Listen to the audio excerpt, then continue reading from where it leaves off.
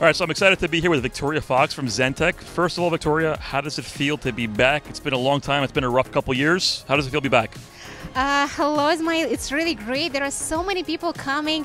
For now, we have so many clients in the US, and everybody be coming to say hello and how excited they are that the PBX is finally here in Las Vegas. We actually brought the new booth here. It's so cool to be here again. It's been amazing to see how quickly you guys have grown over the last couple of years, last couple of expos.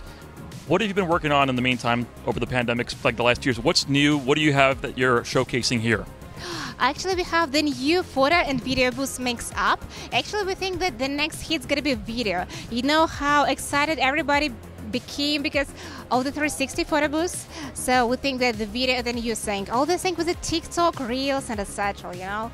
So we are mostly working on video, on some effects, and we have a live green screen.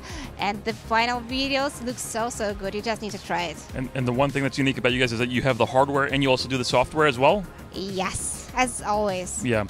Have you learned anything from your clients that you can give advice to people? Like, there's a lot of people trying to get into 360s. You have a lot of successful clients. Have you learned anything from them and how they use their products that you can share with other people?